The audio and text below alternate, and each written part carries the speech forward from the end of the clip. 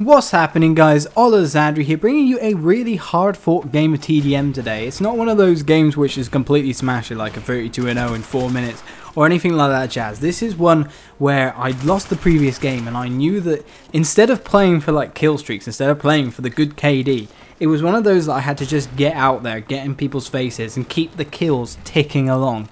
And it really actually proves to be a really tight game for most of it. In fact, for most of the game we're actually losing, so it's just one of those games that actually feels great to win, great to take part in. I mean, it's great to get those 32-0s, it's great to get the beast KDs, but sometimes, you know, it's just great to have that little bit of a challenge, and the challenge more or less of this gameplay was my own teammates. They were kind of confusing the hell out of me in terms of a map reading sense. Now, map reading it's kind of one of those things that people think, oh wait a second, if I'm reading the radar it's for red dots and I head towards the red dots and oh wait a second, there was a ghost, grr, I hate ghost, grr, because it wasn't a red dot, and then they get killed. Map reading generally isn't anything about the red dots that appear on your map. There's too many silencers, too many ghost users to ever trust it. But it is a good marker of where people are. I mean, you put a motion sensor up like now, you can find out where a lot of people are. Of course, the main thing you really need to look at is those green triangles. That is what separates a good player from an average player. Right here, in fact, the green triangles completely and utterly screw me over because they're all heading from one spawn to the other. I think the enemies are one way where they actually just appear behind me from the middle of nowhere. And I was like, what's going on? It was one of those games where my teammates just weren't really making any sense with their movement, making any sense with the positions they were taking, therefore I couldn't really make much sense of the game. So yeah, quite a few deaths in this game, quite a few deaths, but it's just one of those action-packed ones where I have to get out there and kill as many people as possible. So yeah, good gameplay value I think. 2 minutes of introduction there, a little bit about map reading there. But really, map reading is, the essential part of it is those green triangles. A good player won't really pay too much attention to the red dots. I mean, they tell you where people are, like right now I've seen a red dot and this is exactly why I'm going to go kill this guy.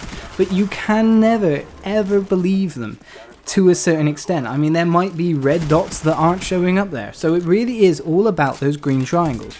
Basically, in most games you end up with this kind of paradigm where you end up with like the entire team green triangles in the middle of like a building or something, and they're facing across a no man's land to another building full of what should be the enemy.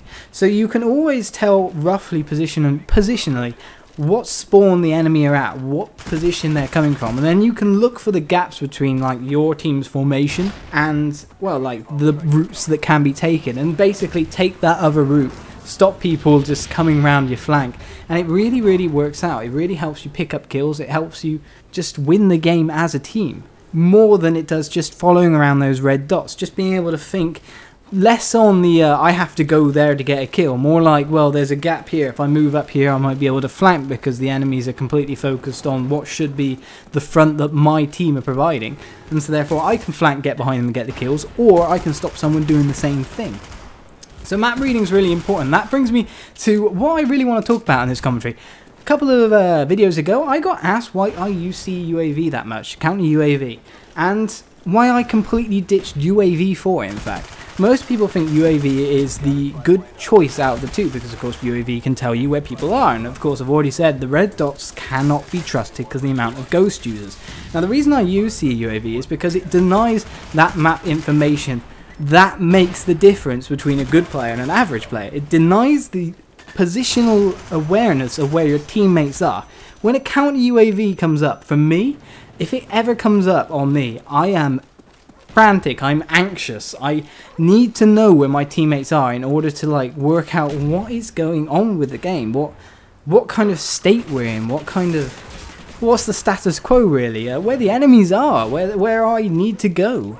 It is the defining factor of all those things. So when you take that kind of information away, you take part of the decision-making process away, you're left with just a guy running around in the dark.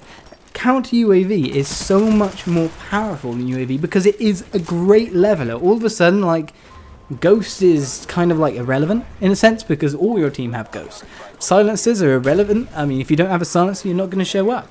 It's like all these little things rolled into one. There is no negative to using it. Yeah, you don't get the map information, but the map information is there from your teammates' triangles. You don't need the red dots.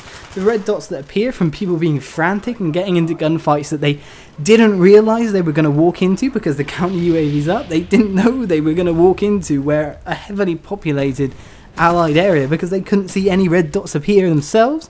It just creates confusion, creates a defensive feeling in the enemy, puts them instantly on the back foot and allows you and your team to take the aggressive standpoint full on. It allows you to move forward and smash more than a UAV could ever help you.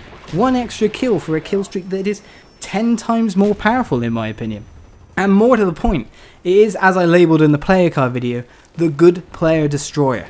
Next to the Blackbird, a counter UAV, because you can get it so easily, is one of those kill streaks that will completely disable a good player who works off a lot of these little intricacies within the game, all the map reading and all that jazz.